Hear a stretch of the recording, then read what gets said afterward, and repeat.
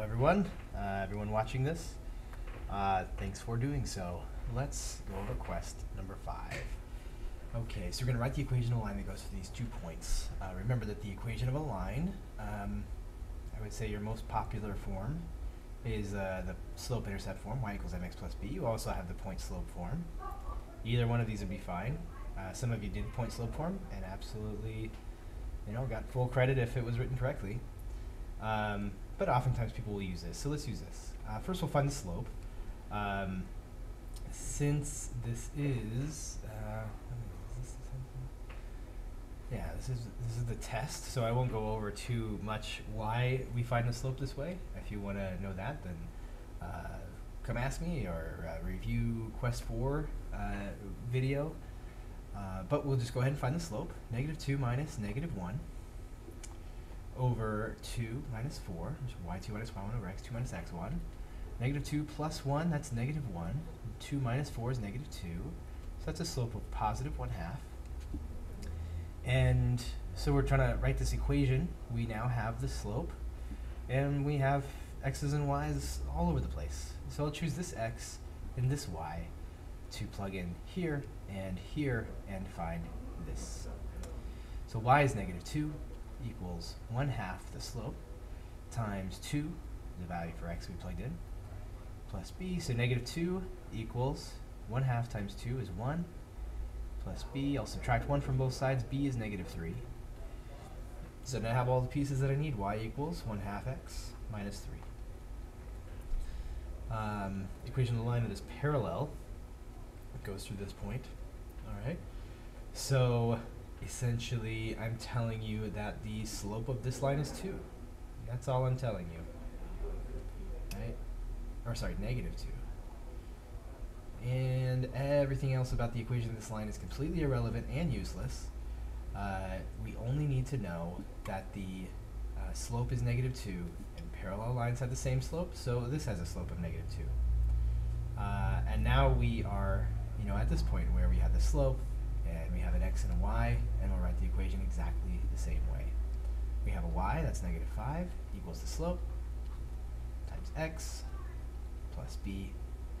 -5 equals -12, plus b. Add 12 to both sides. b is 7, so y equals -2x plus 7. Almost the same thing, except for it's perpendicular. So I am still telling you just basically what the slope of this line is, but perpendicular lines do not have the same slope. They have different kinds of slopes. They have opposite reciprocal slopes. So they have a positive 3. This is a positive 3 over 1 slope, or just positive 3. Okay. So this slope is a positive 3. Where this is negative, this is positive. Where this is 1 over 3, this is 3 over 1. Opposite reciprocal slopes. So again, we have the slope, and we have a point, so 5 equals 3 times 5 plus b. And we'll solve for b, and when we solve for b, we get b is -10. I'm sure you don't need me to walk you through that. Y equals 3x minus 10. Next. Okay, write the equation of the line shown again. Y equals mx plus b. All right, we at least should know, I've said this lots and lots of times, that this is the slope, right? So I should be able to at least write y equals 1/3 x, right? Because the slope is up 1 over 3, up 1 over 3, right? Change in y or change in x between 2 points. How much does y change? How much does x change? Y changes 1, x changes 3, so 1/3 x. And b is the y-intercept. It is -2. There's a y-intercept looking you right in the face. -2. 1/3 x minus 2. Let's just check this equation out and make sure it works the way that it ought to work for these 2 points at least. So if we put in 0, we should get out -2. Y equals 1/3 times 0. Well, of course we're going to get -2 because we're plugging 0 in and making this term go away. Okay, so y equals -2. Good. We just put in 0, got out -2, so it gives us that point. Y equals 1/3. We should plug in 3 and get out -1, so we'll plug in 3 and minus 2. Y equals, well, 1/3 times 3 is just 1. Minus 2 is -1. 3, -1. And that's what we get there, or what we should get. Okay, let's say that's a 3. Write the equation in slope-intercept form. Slope-intercept form looks like y equals mx plus b, and of course you can't just float a 5 over to the other side of the equation. That's ridiculous. It would be like taking scales, right? We've seen scales so many times. We're getting sick of them. Right? You got a scale, and on this side you have 5x plus y, and over this side you have 6. If you just write the answer is y equals 5x plus 6 by just like floating this guy over here, imagine you had a scale like in front of you, and you were to take something from this side and just float it over here. Okay, what would that do? Well, I take it off of this side, so initially that would make this side lighter, and this side would go up, right? This side is now relatively heavier than this side. And then I put this over here, and now it's just going to make this side even heavier than this side. Right? That's not the way to do it. No, no, no. To get this to look like this, well, I don't want mx plus y equals 6, right? I want the m and the x on this side with the y-intercept. So I'm going to have to get y by itself, simple enough, subtract 5x from both sides. So we have y equals negative 5x plus 6 because we just get y by itself, just solve for y, right? I could get right the equation in slope-intercept form. Could just as easily say get y by itself. Okay. Right equation in point-slope form. Okay, for form that has the given slope. I should have said given. The given slope and continues to contains the given point. So it has this slope and has this point. This could be easier because this point-slope form is y minus y1 equals m times x minus x1. And remember, these two are variables. These two are from a point, and this is the slope. Hence, your point-slope form. So, I guess there's just the tiniest bit of work to do here. I'm going to switch colors just to switch it up. Y minus y1, y1 is negative 5, equals the slope, negative 5 halves, times x minus x1. x1 is negative 4. So minus the negative 5, that's the same as plus 5, so I'll just rewrite it that way. This is the little bit of work I was referring to. X minus negative 2, that's minus negative 4, that's x plus 4. Y plus 5 equals negative 5 halves times x plus 4. All right, here we go. Here's a fun one.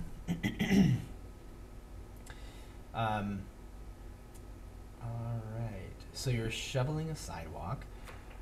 After 4 minutes, 5 feet of the sidewalk is still covered in snow.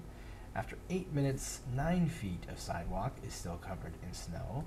Write an equation that represents the amount in feet of sidewalk that still has snow on it after x minutes. All right, so we could approach it one way where we know that obviously this is going to be a linear function where it looks like y equals mx plus b. Okay, we could also just use our intuition, and we get the idea like there's some amount of snow on a sidewalk. Okay, so here's the sidewalk. And it has a bunch of I guess this is what snow looks like. Okay, and you're gonna shovel some of that snow. So after a while, some of this snow is gonna be gone, right? There'll be some snow left, and you'll shovel for a while longer. This much snow will be gone. There'll be this much snow left, right? And the equation, like y, is going to tell us how many feet of snow there is, right? So that's y. And x will be the number of minutes we've been shoveling. So after how many minutes, how much work is there left to do is another way to think of it. All right. So we've got some initial amount, and we are losing snow over time. So we have some kind of a negative rate, right? Because if we start with some snow, we're going to be subtracting some snow over time. Okay. So let's maybe just figure out how fast we're shoveling. All right. So at 4 minutes, 15 feet of the sidewalk is still covered in snow. After 8 minutes, 9 feet of the sidewalk is still covered in snow. Well, that we went from 15 feet left to 9 feet left, so we must have taken out, what, 6 feet, right? So we just took out 6 feet of snow. How long did that take us? Well, 4 minutes and 8 minutes, that took 4 minutes, right? Between 4 minutes and 8 minutes, that took 4 minutes. So we're shoveling at a rate of 6 feet every 4 minutes.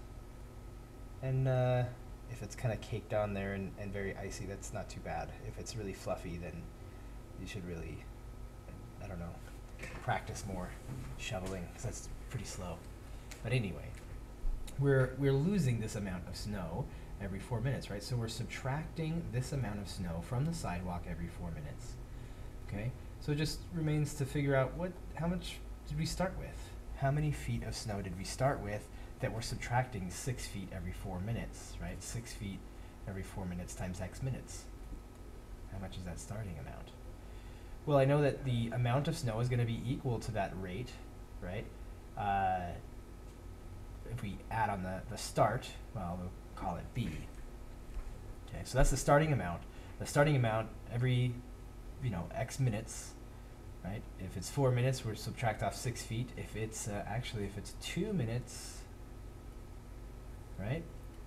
If it's 2 minutes, then we'll subtract out 3 feet, right? So say this is 2 minutes have gone by, 3 feet are gone. 2 minutes have gone by, 3 feet have gone away.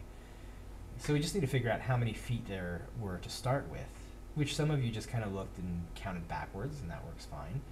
But let's also, exercise our new skills in writing equations and figure out what must this starting amount be using our equation skills. Well, I know that if I were to plug in 4 minutes into this equation, right, and take the starting amount and subtract off this amount here that I would lose after 4 minutes, there should be 15 feet of snow left.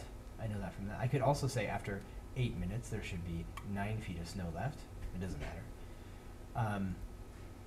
And now it's kind of like we have a point x and y, we have the slope, and we want to find the y-intercept, right? So we have 15 equals with the 2, cancels the 4, we got 2, negative 3 times 2 is negative 6, plus b. We solve for b, and b is equal to 21. So y equals negative 3 halves x plus 21. And if you read ahead a little bit, how many feet of sidewalk were covered in snow when you started? 21 feet. That's what we just spent our time figuring out. Okay, I thought it was kind of funny that some of you answered this question, but you weren't able to finish this equation. Some of you even had y equals negative 3 halves x, but didn't have plus 21. Okay, remember that, yes, that is the y-intercept if we're graphing a line, but also if it's a real-life situation, that's like how much there was at time 0. Whenever you plug in 0, you're just going to get this number right here, and that's all that will be there when you plug in 0 for x. So at time 0, we have 21 feet.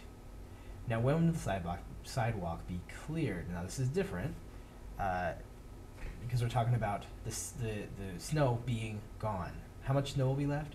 0. What does y represent? The amount of snow left. So what will y be? Y will be 0. Right? Y represents the amount of snow left. The sidewalk is cleared, which means there's 0 snow left. So we can plug in 0 for y, and maybe now you can see what I was trying to get you to see and understand and show me that you understand, is that when x is 0, we get one kind of piece of information, like what was going on at time 0. When y is 0, we get a different kind of information of like how long it takes. Excuse me. Okay, so what I was saying was when when y is 0, we get a different kind of information, how long it takes for all the snow to go away. Right? It further emphasizes that x represents something, minutes, and y represents something, the amount of snow. Right? To answer these questions, you kind of have to have a little bit of a fluency with these equations and what variable represents what. So anyway, the snow is 0. There are 0 feet of snow left, and we're just going to solve for x. So I'm going to subtract 21 from both sides. You get negative 21 equals negative 3 halves x. I want to get x by itself, so I'll multiply by negative 2 over 3, right? Multiply by the reciprocal. Multiply this side by negative 2 over 3. All right, 3 divides the negative 21, leaves us with a negative 7. Negative 2 times negative 7 is 14. So it takes 14 minutes. Some of your answers didn't come out nicely, like exactly 14 minutes. But you can shovel for a decimal amount of minutes, so you can put 14 point whatever, or however many minutes it turned out to be.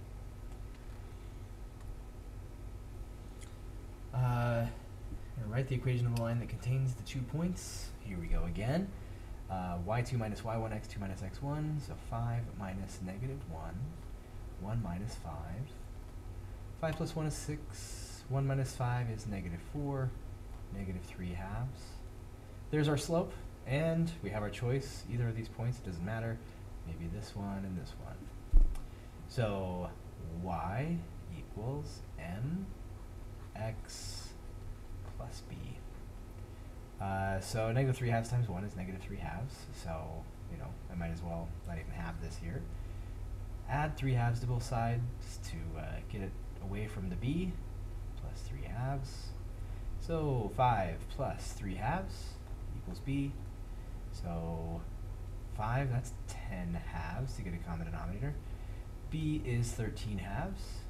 So y equals negative 3 halves times x plus 13 halves, or 6.5.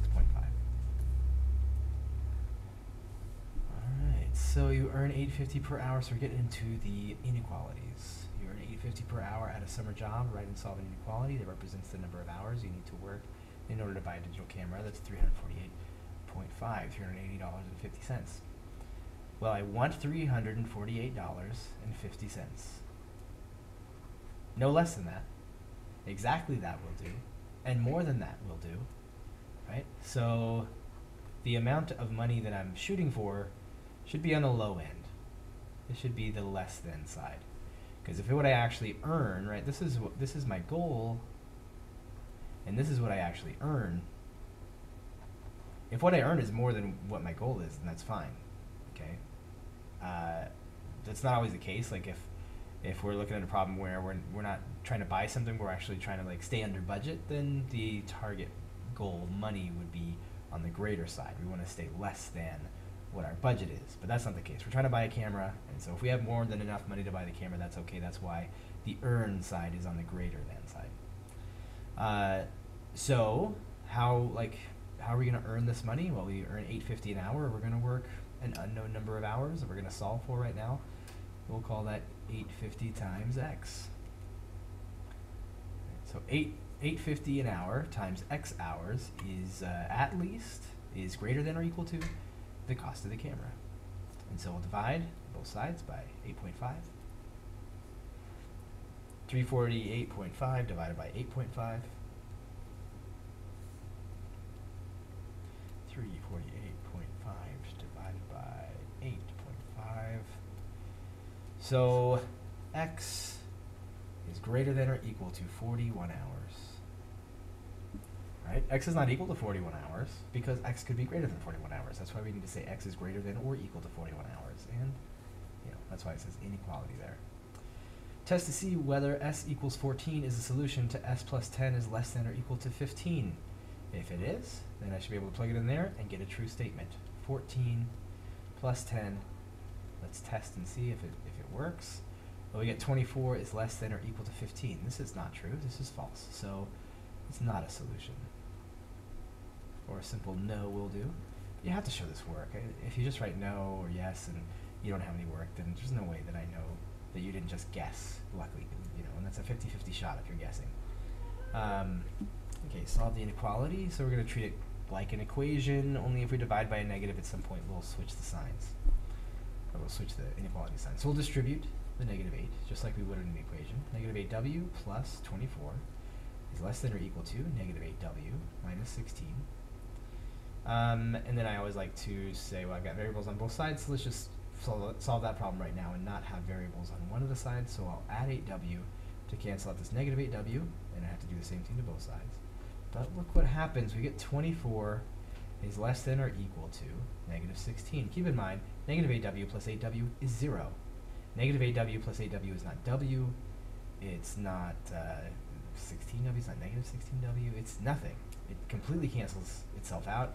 And the same thing happens over here. Negative 8w plus 8w completely cancels out. So we get 24 is less than or equal to negative 16, which is false. So it seems, if we go back to the inequality the way it looks here, imagine trying to plug in a number for w here and w here. This guy right here and this guy, what will they have in common? Well, they'll be exactly the same. So some number and exactly the same number. So some number plus 24 is supposed to be less than a number minus 16. How could I add 24 to a number and get a number that's less than that same number minus 16? It would be the same as 24 being less than or equal to negative 16, which is neither of those, so that's false. So what are we supposed to make of this? There is no value for w that I could plug in that would possibly ever make this inequality true. This side is always going to be bigger than this side, because this side is the number plus 24, and this is the number minus 16. So there's just no making this work, so there's no solution. Okay? If you wanted some steps to memorize, or a trick, or whatever, if the variables cancel each other out and you want up with a false statement, there's no solution. If you want up with a true statement, there's infinite solutions. Okay? There's literally anything will work in that case. Solving this inequality, let's distribute, like we did in the last one. 36 less than or equal to 6. Let's subtract 36, so we get 3g is less than or equal to negative 30, and divide by 3. And we're not going to switch the sign here. There is a negative, and we are dividing, but the thing we're dividing by is positive, so we wouldn't switch the sign in this case. So g is less than or equal to negative 10. All right, and here we go. We're going to write an inequality that gives us this graph. Maybe let's graph this inequality and we'll work our way backwards. Okay, so remember, I'm just going to remind you, as we've been reminded many times during class lectures and discussions, there's two parts to an inequality graph. There's the line, and that happens when both sides of the inequality are equal. There's the blacked out half, this half, that happens when it's not equal. Right? The line is made of points that the coordinates are an x and a y that make the inequality equal. The blacked out half is literally blacked out by a bunch of points. All those points make this inequality not equal, right, on both sides, but in the right way. They make this side bigger and this side smaller. Well, to find the equal part, well, let's look at what happens when both sides are equal. We just get this equation. And we've graphed equations like this billions of times. Maybe not billions, that might be an exaggeration. But it has a y-intercept of negative 4, it has a slope of up 1, 2, 3, 4, 5, and over 4. And here we have our line. According to this inequality, is it okay for both sides to be equal? Yeah, it is, right? So we'll include this line in our graph. By that I mean, we're making it solid as opposed to dotted. Okay, so which half should be blacked out by points that represent x and y combinations that make the inequality not equal, right? Both sides not equal. Well, either this is blacked out, or this is blacked out with points. One of them is blacked out, and I could just take a guess. I guess that it's this half with this point in it, and I'm just going to test this point, 0, 0. And if it works, then great. That I must have picked, just by luck, the half that's supposed to be blacked out, right? If it doesn't work, then, well, I must have picked the wrong side, and the other side is the one that's supposed to be shaded. So we try it. 0 greater than or equal to 5/4 times 0 minus 4 is 0 greater than or equal to negative 4? Yes, it is. 0 is greater than negative 4. So I did, just by luck, happen to pick a point from the blacked out half, and I shade that in. Well, let's go back up to this guy and reverse engineer it.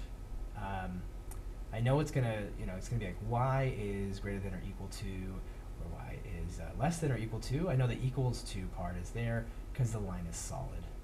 Okay. And I know it's going to look like the equation of a line, because that's how the inequalities have worked so far, right?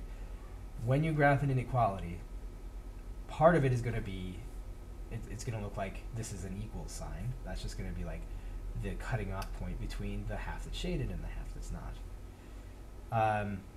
I know that it's going to be this one and not this one, because y is on the less than side, y is on the less than side, and y is vertical, and the less than numbers vertically are down, right? So below the line, right? So pick any point on the line, right?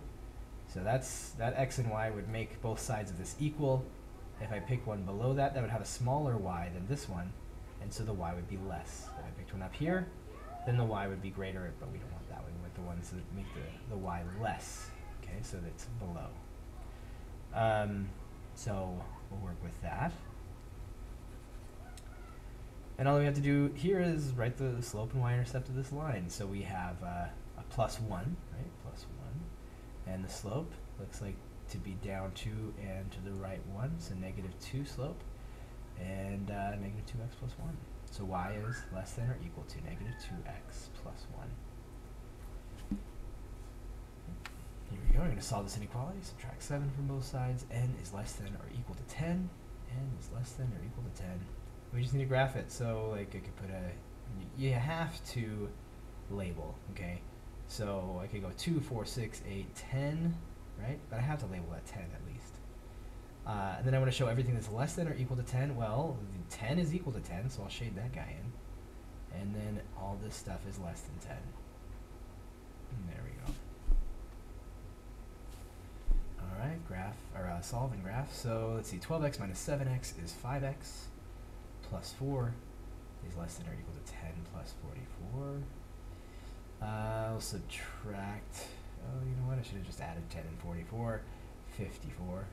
Then I'll subtract 4, 5x is less than or equal to 50, divide by 5, and x is less than or equal to 10. So we happen to get the same thing, x is less than or equal to 10. So let's call it 0, 2, 4, 6, 8, 10, there's 10, equal to 10, less than 10. Is this a solution to the inequality? If it is, then if this is x and this is y, then that x and that y should work in this inequality. Let's test it. 5 times 2 plus 6 times 10, that's 10, plus 60, that's 70. Is that greater than or equal to -2? It really, really is. So yes, it is a solution to this inequality. All right, I believe that's it because there's a bunch of blank space here. So that does it. Thanks for watching again, and if you have any questions, just let me know.